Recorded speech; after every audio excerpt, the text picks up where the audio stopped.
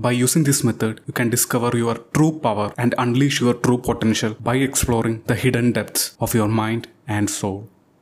All those emotions and traits that are deemed as bad or immoral by society, which are frowned up by our family and peers, which when initially expressed were ridiculed, shunned, or met with punishments, we tend to suppress them and hide them beneath our subconscious in order to adapt with the social world, and these are called our shadows. But when we don't face our shadows, they bubble up to the surface as projections by which our shadows actively influence and affect our personality in a myriad of unforeseen ways. All these so-called faults, what you call negative traits, suppressed emotions, these are your greatest assets. They are simply over-amplified by doing shadow work. You just turn down the volume a little bit, then soon you and everyone else around you will see those weaknesses of yours as your most unique, greatest strengths. Your unconscious have the wisdom of eternity. Collective unconscious is a part of our subconscious mind, which is derived from the ancestral memory and experience we have deep in ourselves and is common to all humankind, and it is distinct from our individual unconscious. Jujutsu Kaisen is one of my favorite anime that revolves around a world of powerful sorcerers who fight demons and curses. In the manga, cursed emotions are referred to negative feelings, emotions, and desires that can manifest as powerful curses and demons. As these curses can be dangerous and difficult to control, as they are fueled up by our own negative emotions, which are difficult to control. Therefore, a sorcerer must learn to manage their own negative emotions to prevent them from turning into curses. But by training, they also learn to use this cursed energy to discover their true potential and unleash their true power. But in the anime, characters uses a powerful technique called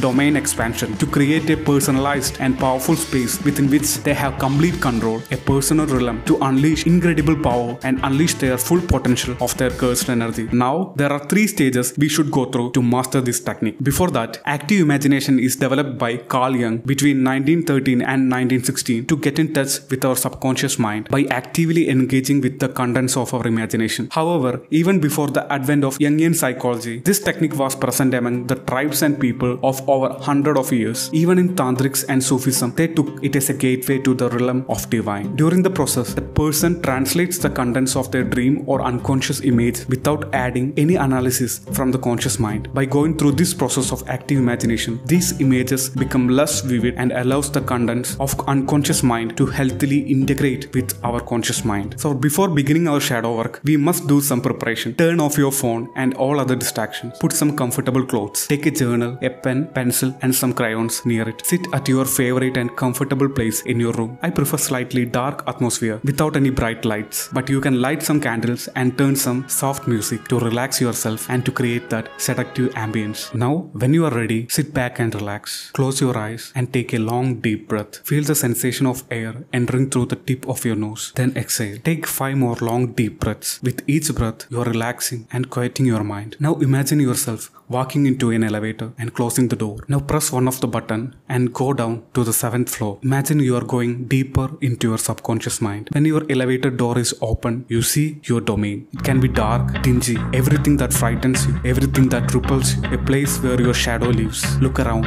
What all you see? How do you feel? What do you hear? How does it smell? Don't edit or consciously try to paint or decipher meaning from anything. Just see it. Observe it as you are in a dream. Now slowly open your eyes and draw what you saw. How your domain space looked like. Write about it. Describe it. Write down all the contents without filling in a gap or explaining any incongruities or adding any conscious analyzing. The goal of this process is understand the working of your subconscious mind. In stage 2, we repeat the previous steps. Take 6 long deep breaths. Go inside the elevator, deep down to your shadow domain. This time, you are already familiar with your domain. You can continue where you stopped. Now move to the corner. In this moment, an aspect of yourself will come into your subconscious mind. He or she may be everything that repels you, maybe everything that you don't want to become, everything that you are afraid of becoming, maybe an embodiment of all your suppressed desires and emotions. Whatever form come into your mind, don't try to edit or analyze it. Try to sense and see everything about that part of you. How you look, how you feel, how you smell. Now some people allow a word that describes that that person you are seeing to come into your mind. Some analysts are against this, but the idea is never force it. If it comes, carry it. After you have visited and experienced that person long enough, you can open your eyes now. Write down everything that you experience about that person. Write for at least 10 minutes. If you receive a word or name, write it. Draw that person, but never try to consciously add or decipher any meaning from it. Just experience it. In this stage, we are going to communicate with our shadow and see the true gift our shadow has to offer. Repeat the previous step. Relax yourself, close your eyes, and take 6 long deep breaths. Imagine yourself going into that elevator, deep down into your domain. Once you reach your domain, go to that corner and there meet your shadow. You can ask what you want to know. Listen what it is telling. Never try to force your shadow, nor try to analyze or decipher any meaning. Even if you feel like what it is telling is vague or incongruent, just observe, just feel, just listen. As you master it, you will learn different aspects of your shadow. You will learn more about your shadow. You can ask, what is the reason? What is your gift to me? What was I repressing? What do you need me to do to integrate you to my psyche? Is there anything else you want to say to me? Now write down your whole experience in your shadow journal. Now, if you want to learn the most powerful technique that radically changed the course of my life, watch this video.